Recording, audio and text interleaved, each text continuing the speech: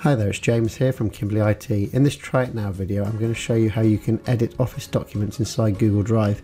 It's a new update to Google Drive which allows you to edit the documents without having to change their format. So you can see here I've got a folder with some PowerPoint documents in, some Excel and some Word documents in. So if I want to edit one of these, I need to just double click on it. It loads a preview. I then click on Open With and hit Google Slides in this case because it's a PowerPoint one.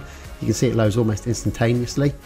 If you look in the top left hand corner, you'll see up here that it's got PPTX, which is the Microsoft PowerPoint format, and it's keeping it in that format. It has not converted it to a Google slide.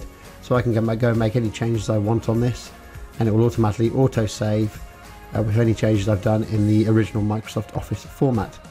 Likewise, if I go back to, say, the blue balance sheet here and double click on that, this is going to open in Excel. I've not done this one before, so actually it's come up with a little preview of what will happen if I want to edit in Excel. So if I hit Try It Now, it's going to pop up and you can see this is the blue balance sheet that is now loading up. If I click on the tabs along the bottom, you'll see all the data's there, and that's converted nicely. Again, I can go and edit these documents. Let's say if I change this to 600 here, you'll see that that's auto saved at the top here and it's kept it in the Microsoft Excel format.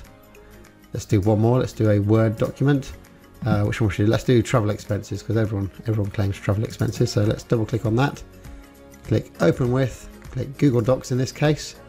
And again, almost instantaneously, it has converted that document into a fully working Microsoft Word document inside Google Docs, and it's kept it in the Word format. So no editing's had to take place here, which is fantastic. If you've got some people that are still using Microsoft Office, you can edit this document and they can open it without having to do any conversion back either way.